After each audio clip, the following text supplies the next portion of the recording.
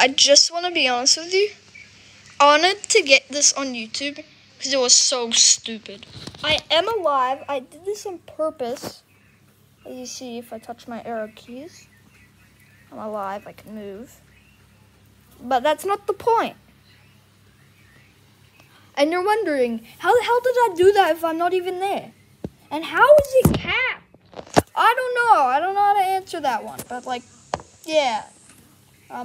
So if I just drag my mouse over to menu, it's not on the screen because of the iPad, I get to my place. I could have just clicked tab, but holding the camera. If I click view replay, you will see how I did it. So I move forward, I launch it, and then I let go.